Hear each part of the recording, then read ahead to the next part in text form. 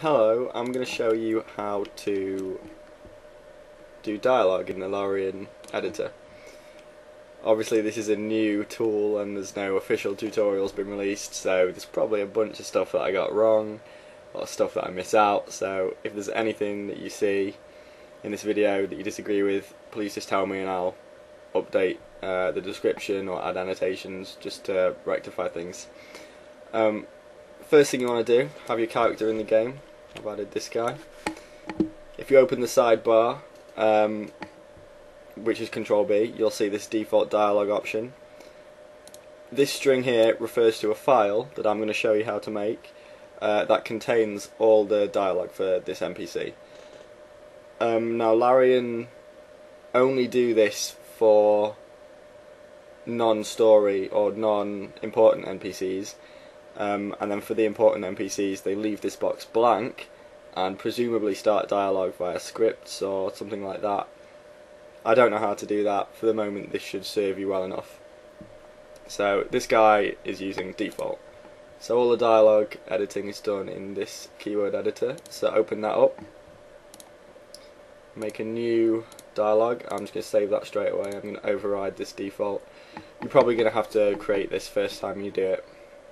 But just name it default.lsx and you'll be fine. First thing you want to do is go over here and add a greeting.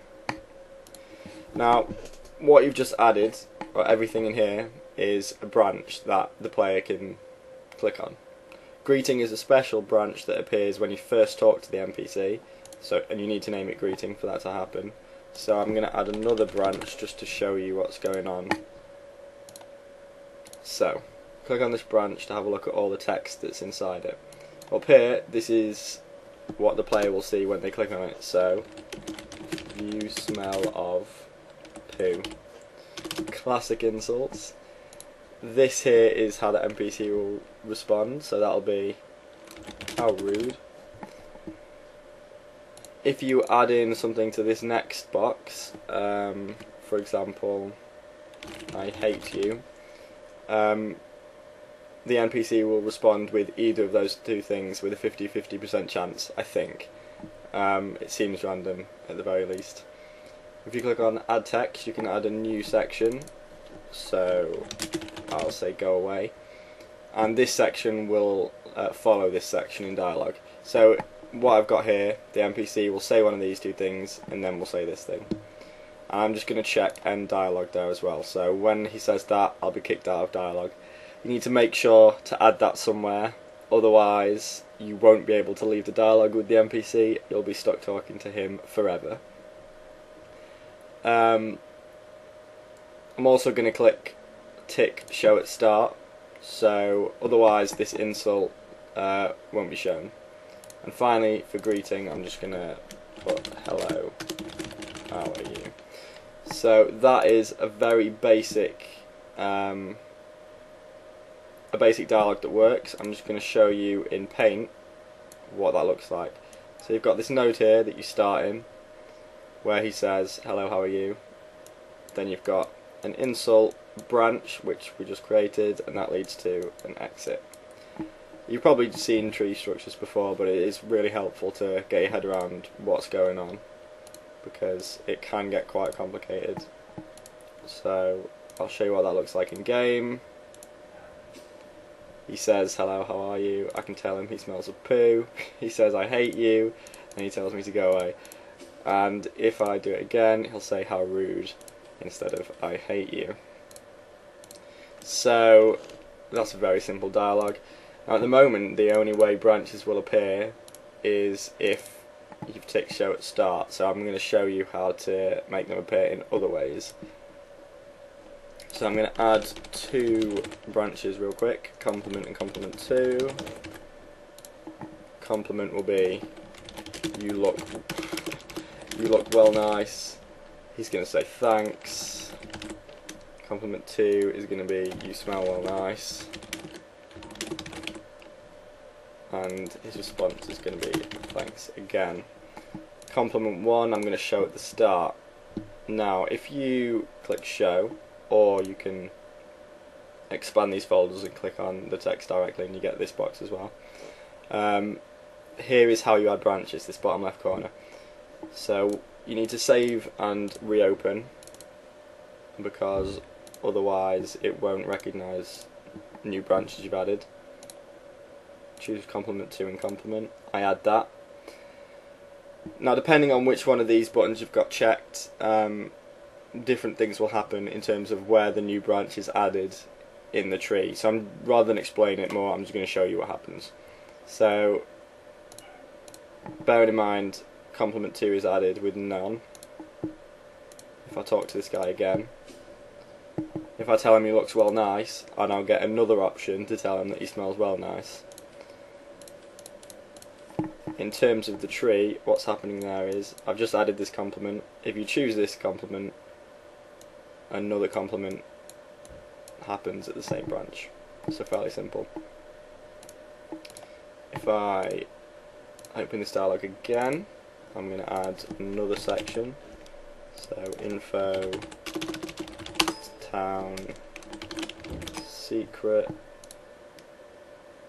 town, it's a terrible place, secret, I don't know any secrets,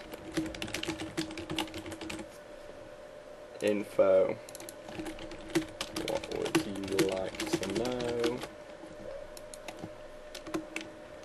can you tell me about something. Right, so info I'm going to show at the start, so you know what that looks like. There's going to be another eye there. That's not very helpful, I've got 2 eyes. Never mind. Again, got to save and reload. I haven't figured out a quicker way to do this. If anyone knows of a quicker way, please tell me, because it's so annoying. I'm going to add secret, and I'm going to add town there. Now if I click push, you'll see that change subject has been added as well. That's the default branch that is always added when you press push. You can delete it, you don't need it, but I'll tell you about that in a second. What I have just done is create a new node where town and secret appear.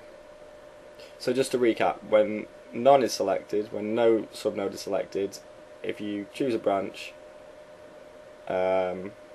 any new branches that appear will be at the same level. If you choose subnode, any new branches you choose will appear at the next level down. And finally, if you choose pop, if you choose that branch, you'll just go back up a level. And that's what change subject is. Change subject is just a branch where all this is blank and pop has been selected with 1. So you can use pop, you can use change subject rather, or you can make your own. And I recommend you make your own, because change subject leaves this field blank and it'll throw an error. But that's fairly simple. If you choose pop with a different number, fairly obviously you'll go up however many levels you selected. So to see what that looks like in game, can you tell me about something? There's now a new menu. I can ask him about secret or town, or I can change subject, which will take me back. You'll notice that when I choose these, they disappear. Now, options are pruned when you select them if they don't go to a node. I think. I'm not entirely sure if that's the reason why. But then if you go back to the parent node of those objects, so this node right here, then they'll get re-pruned, if that's a word, and you'll be able to select them again. That is essentially everything for the structure of dialogue. You don't need to know anything else. However, I'll just show you the briefest amount of scripting, because A, it's the only amount that I know, and B, it'll get you started if you want to explore around with it. This condition box here, I've got secret selected. If I add a condition by doing this,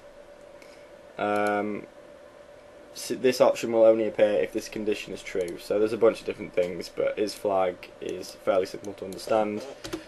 Make up a variable name, tell secret. If tell secret is 1, then you'll be able to ask him about a secret. If it's 0, you won't. And so what I'm going to do is when you greet him, I'm going to add an action which is set flag, tell secret to 0. So when you start talking to him, he's not going to want to tell you a secret. If you then compliment him twice, he is going to want to tell you a secret, and I will just show you how that looks.